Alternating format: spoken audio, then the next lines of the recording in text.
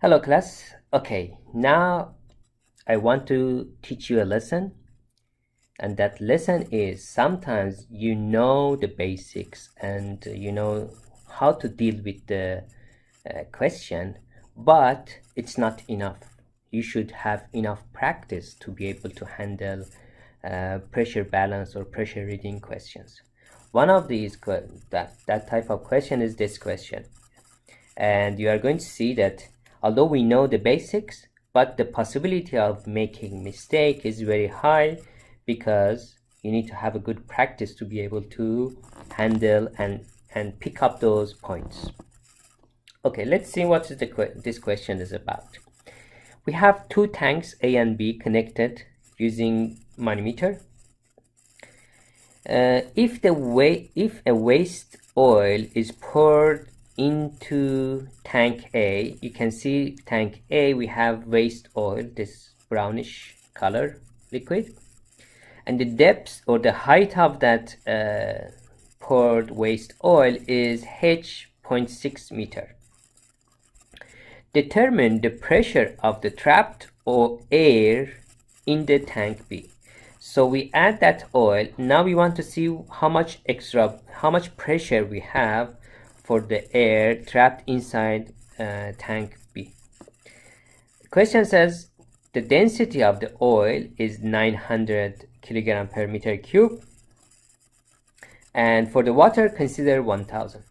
Okay, remember from the lecture session we said for the fluids, if they are stationary or static, for the static fluid mechanics, for static fluids, the shape of the container doesn't matter, and the pressure is going to only related to the density, gravity, and height or depths. That's it. That is why I suggested you to simplify these types of questions to make every unnecessary details vanish, and the question is going to be much easier. For example, for this question, as you can see, we have the oil part.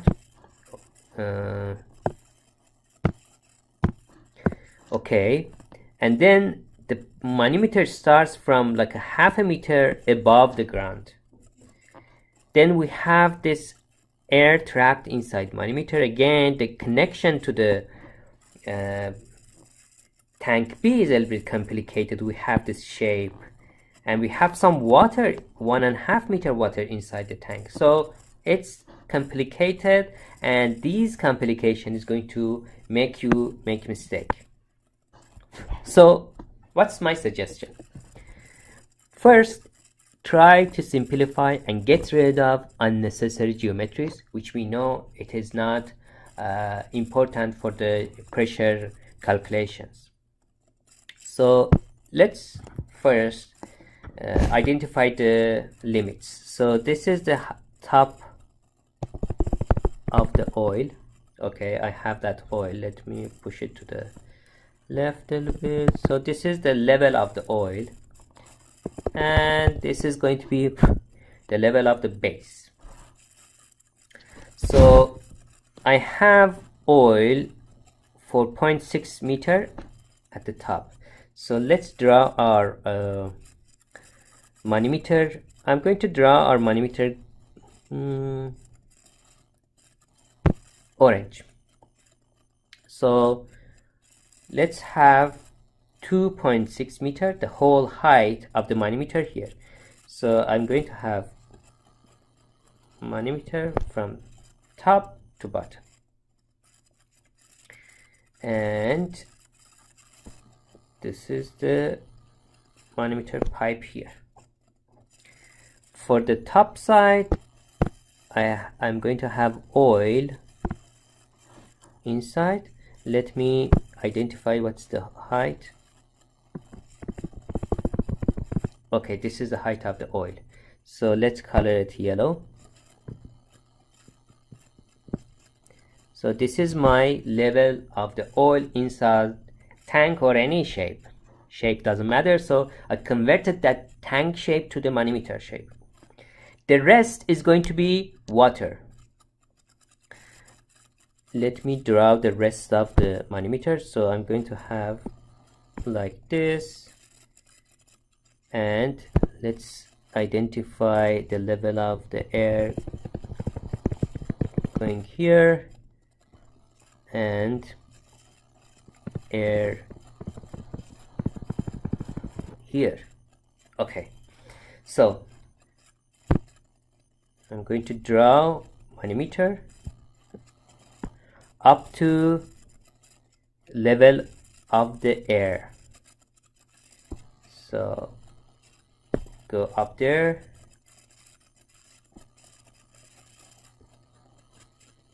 up there.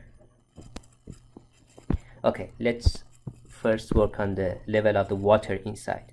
So I need to have water under oil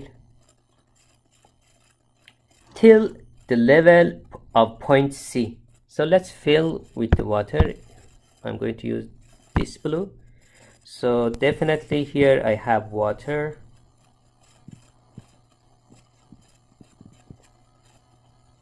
Under oil up to level C, so up to here.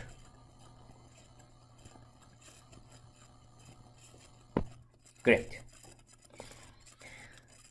Let's draw the rest of the manometer. It's going to be downward. Okay, I need to identify the level of the water at point D. Okay, great. So that is level of the point D. So now from D, which is this level, I'm going to have water up to, doesn't matter, so I have the water, so I can go down till the base. So let's go to the base. Great, excellent. Now I need to identify the level of the water inside the tank B. So let's identify the level of the water inside tank B. So I'm going to have this manometer going up to the surface because I'm going to have air there. Excellent. Okay, let's color the level of the air, the water inside tank B. It is up to this level, so I need to fill the whole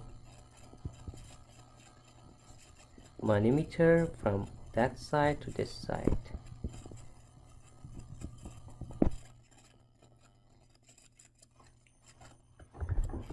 Let me check if everything is okay. Yes. Okay, so let me write down the name of those points. I have point A here, and then E here, C there,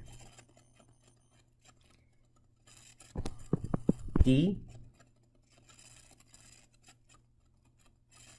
Where is point B?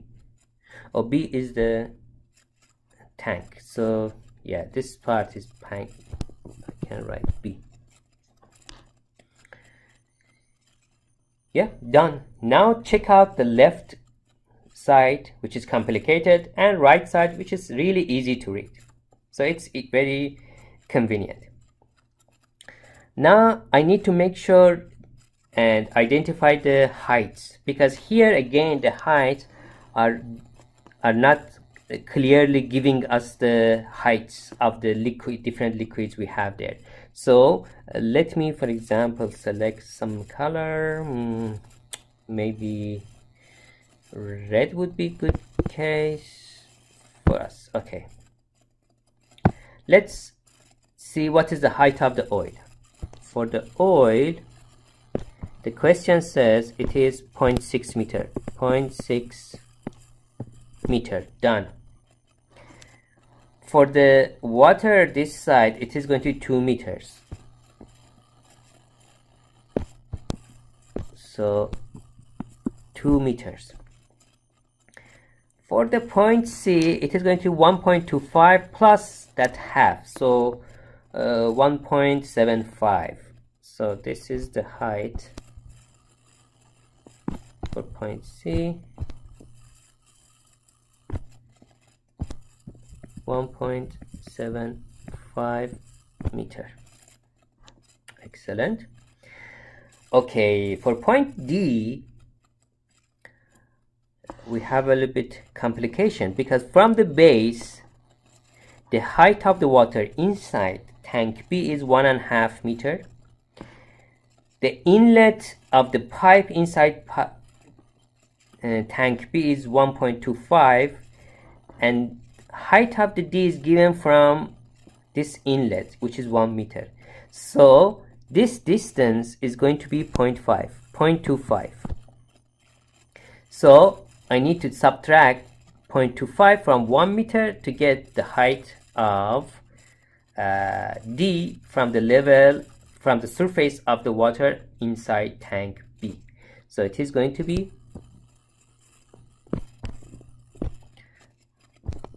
0.75 meter, this height. Let me check once more. This is 1 meter, this is 1.5, this is 1.25, so we have 0.25 here. So we need to get rid of that 0.25 to find the level of the height of the D from the surface of the water inside tank B. Great. Now I have everything. I simplified this complicated graph in terms of the simple U-shaped manometers. Now I can write the pressure and find the pressure inside tank B, which is air trapped there. So let's write.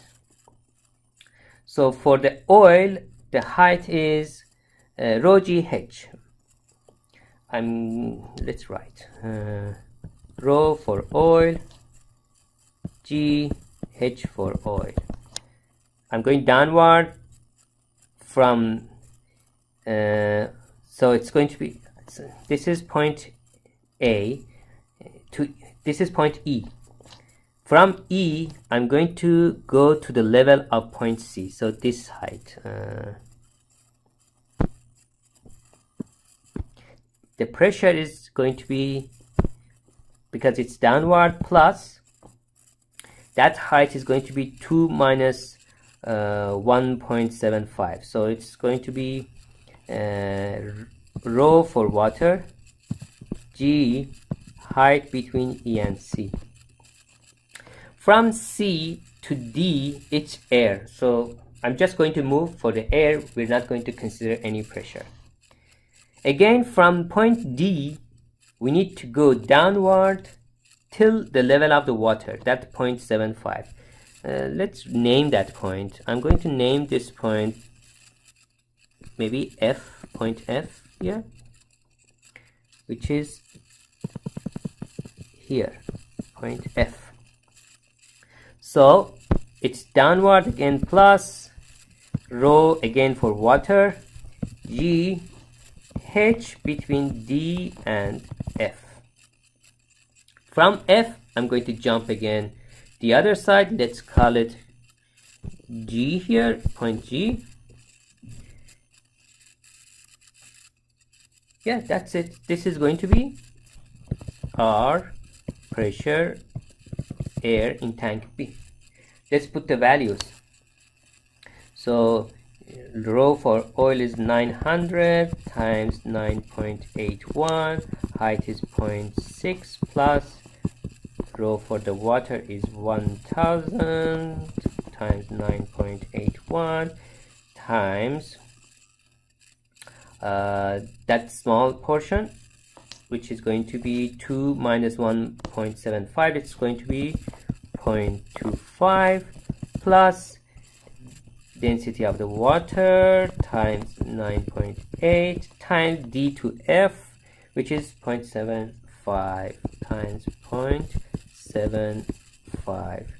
This is going to be the pressure of the air inside our tank B. If you calculate pressure of the air, is going to be, where is it? I already did the calculation. It is going to be 15,107.6 Pascal, or 15.1 kilo Pascal.